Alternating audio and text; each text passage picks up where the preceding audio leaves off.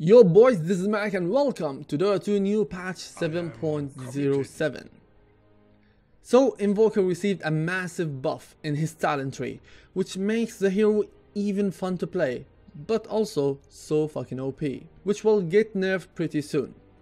So in Invoker talent tree we saw big changes. In level 10 talent tree, the first is you get either 30 damage on the Chaos Meteor or 0.3 second duration cooldown on the tornado, which is honestly big deal. So they buffed the damage over time for the meteor, and that is pretty sick. I really love that. Level 15 talent tree. So here where it gets interesting. It's either 1.5 cold snap duration or 1 for spirit, and that was old. I'm sure everyone will pick the plus for spirit, but hold on a minute. Do you know that duration of the cold snap is 6 seconds?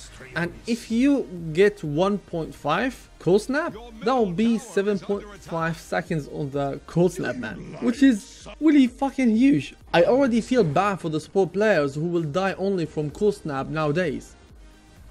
And it's getting even better.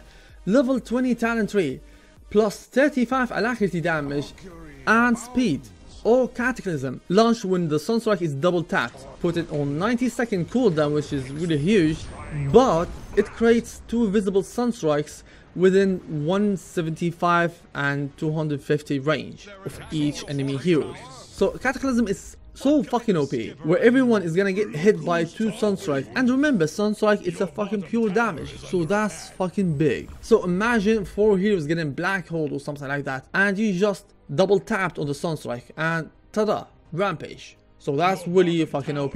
But wait, do you remember where they buffed Invoker's clarity so badly that you can't even lane against that?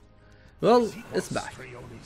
So 2 OP skills that will allow you to play either Exalt Invoker with Super Sunstrike, or you can play Invoker with Cold Snap Alacrity and run over all the enemy. So this talent tree is gonna change the way you play Invoker so badly. And here level 25 talent tree. It's either a Definite Blast or minus 16 second cooldown on the tornado, which is the old one. So nothing changed here. So the conclusion here, you can play Crosswick Invoker and it's super strong with the new items, that the new talent tree, or you can even be Exalt Invoker with OP Sunstrike talent tree. So definitely I'm gonna spam Invoker for a while until they nerf the shit out of him. Anyway, that's it for the day. Thank you guys for watching. If you are new here, don't forget to subscribe and like this video. If you don't like it, hit that dislike button so I can... I'm about to whip somebody's ass. Oh, I'm about to whip somebody's ass. This is Meric. See you in the next video.